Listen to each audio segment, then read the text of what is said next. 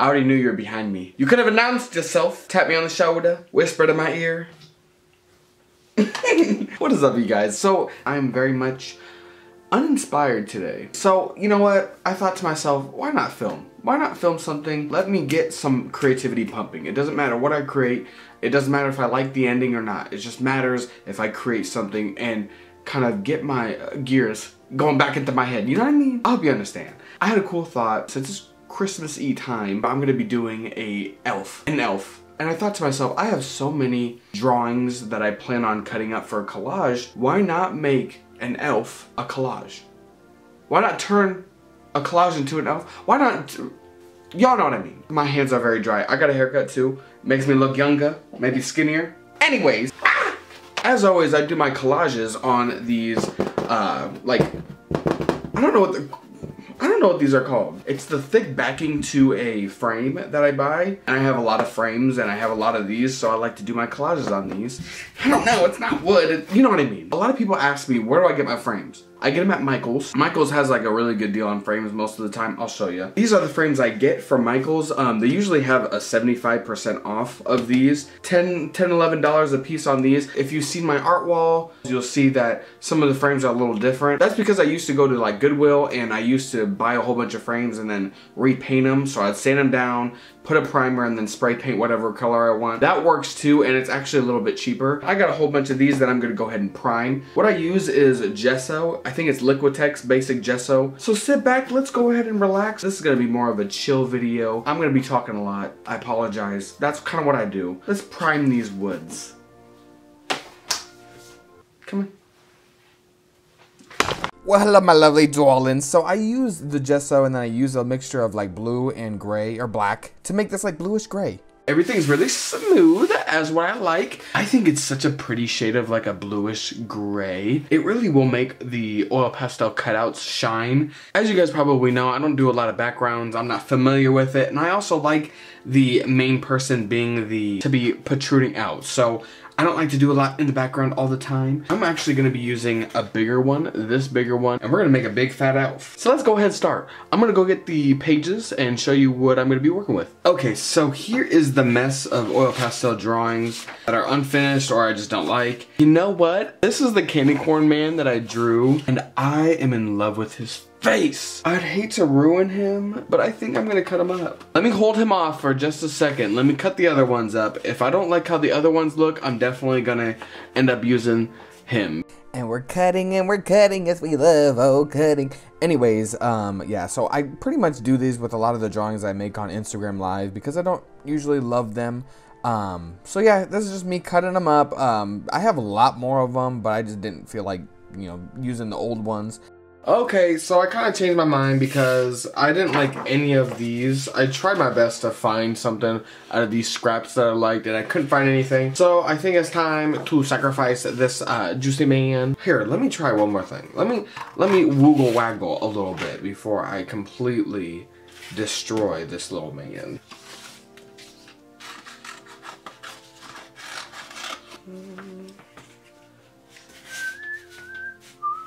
Oh girl, not a whole damn bird in this video. Ugh, that's so annoying. I'm so sorry I'm whistling, but...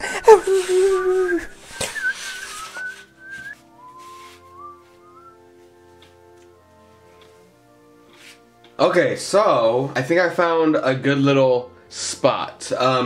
It's very much giving me man Sloth from Goonies. I mean, half my artwork looks like Sloth from the Goonies. I think I'm gonna go with this. But other than that, I think I'm ready to go. I'm gonna start outlining everything and let's hope and pray for the best. Okay, so I forgot to film some of it, but right now I'm just using some Mod Podge to paste it on. This part kind of sucks. So here we are. I went ahead and got everything put down. I'm gonna go ahead and sketch out like a hat, maybe a body, maybe even a hand, I don't know. But I'm gonna keep it as loose as possible, keep it as painterly as possible, and just have fun with it. It ain't gonna be like a crazy whatever. So originally I was going for like an elf on the shelf type vibe, and I didn't like it, so I ended up making him an actual body and a hand with a little candy cane. Here's my little outline of this, it's a What am I saying? This is an elf. Why does it look so funky? My God, I can't even talk. This is the black I'm going to be using. It's golden fluid acrylic. I like doing this with the outline because it's really bold. And even if you dilute it and it makes it a little bit more spreadable, even when you do that, it's very pigmented. I like to do it with acrylic first and then I'll go in with oil, but I usually do these with oil paint. So I'm going to go in. Y'all have seen this before. So I'm rewatching it. Oh my gosh, I was struggling to talk, dude. Oh my God, it's so funny. I think it was like 2 a.m. when I started doing this, and I must have taken that Tylenol because I was out of it, girl. I don't do stuff like that, but Tylenol got me messed up. Here's my little elf with this little hat. I'm gonna go ahead and decorate him. I'm gonna keep it as like messy as possible because I'm not trying to have this like super clean looking. And I'm also gonna do my scratchy scratch. You already know I'm about to do that. Period. This is what he looks like. Look at his sharp little ears. I'm gonna start with the face. I was thinking doing crazy colors, but then I was also thinking, I'm like, I should keep it mellow and like blend everything in. I did some fancy pantsy blending. I don't know if you could tell. You can kind of see the seams of where the oil pastel paper is. But altogether, I think I'm a pretty good blender. But I think I'm gonna have the clothes be very messy looking, because I like that almost like cartoonish, what's it called? Y'all know what if you've seen any of my collages, you know that I like to kind of like scribble inside the lines and just have them goofy looking. I think I have some good plans for where I want to put the colors, and I think it's about time to just color it on in. I think I'm gonna leave the hand alone for now. So yeah, just like the outline, I really didn't have any plans with the coloring inside. So I started with red because what is Christmas without some red and some candy cane type stuff? And then I went with some yellow, and then I didn't like that yellow, and I went a little brighter and a little bit like neon, and then I went back to the original like dirty yellow because I liked it more. Anyways, I started filling the hand in. I wanted to go the same kind of color pattern as the face, but that slowly didn't really work out. So I wanted to make it a little red, like he's a little cold and like he got some bad frostbite.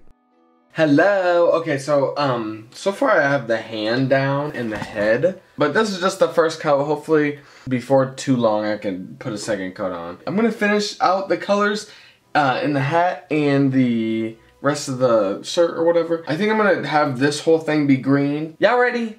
He's very much sloth, but I think he's a cute sloth from the Goonies. Okay, let's get back into it. After like spending about 15 minutes trying to find a good green, I finally mixed a good green because I like that green. So I'm gonna fill up this whole area.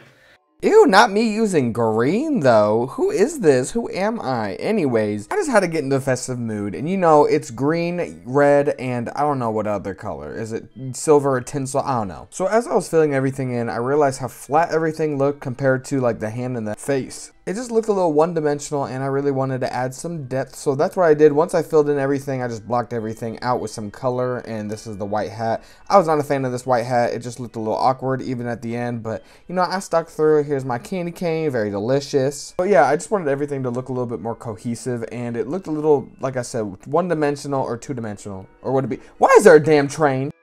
Hello. Oh, hello. So it's actually been quite a few days. Honestly, it took a long time. It took a very long time to dry. I don't know if y'all could tell, but I realized the shirt and the sweater and the hat, it all just looked like it was stamped on, and it looked really, it didn't have any depth. I don't know if you guys can tell. I don't know if you could tell, but I did add a lot of shading to the shirt. I'm not sure if I like it or not.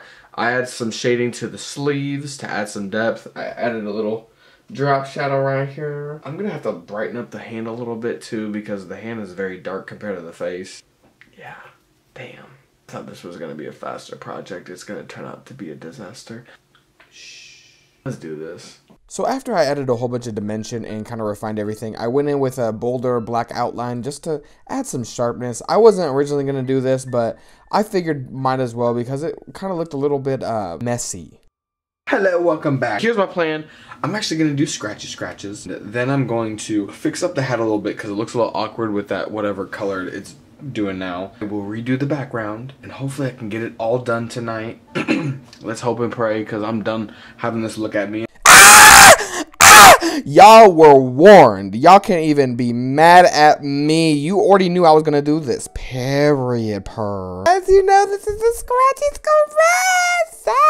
So a little off topic, but can we talk about how fine Sloth is from the Goonies? I'm sorry, I said it. Ain't no shame in my game. I think the man is fine. But have you seen him outside of his costume? Yes, of the ma'am. I just need you to go Google it if you want to. Do it after the video, but yes, he's very much fine.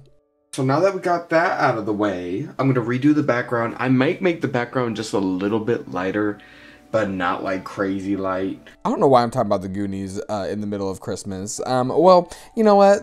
This is it. This is it. This is the finished piece. Oh, Mr. Goonie Claus. Can you please help me in the comments and let me know what I should name this man?